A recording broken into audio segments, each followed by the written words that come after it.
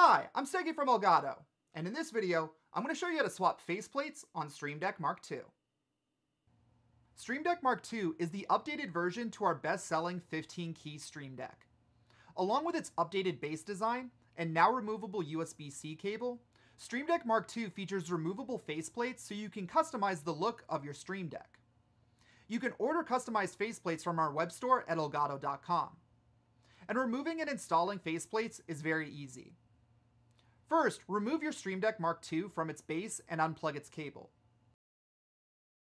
Next, the easiest method to removing Stream Deck MK.2's faceplate is as follows.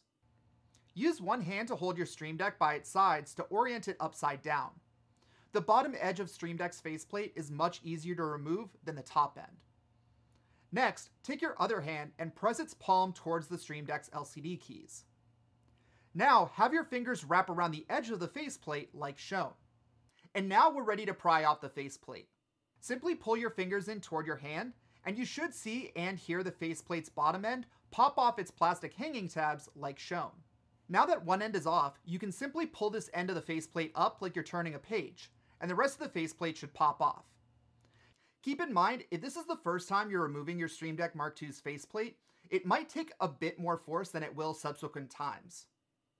If you're having trouble with the technique for removing Stream Deck MK.2's faceplate, the closest comparison we can make to this process is like opening up a can of coffee. Now that you've removed the stock faceplate on your Stream Deck, you're ready to install the new one. To do this, simply rest the faceplate on top of your Stream Deck's base. Make sure that it's lined up with the LCD keys, and now you can just press down to snap the faceplate in place. Be sure to press down all around your Stream Deck MK.2 to ensure that all parts of the faceplate are snapped into place. And it's as simple as that.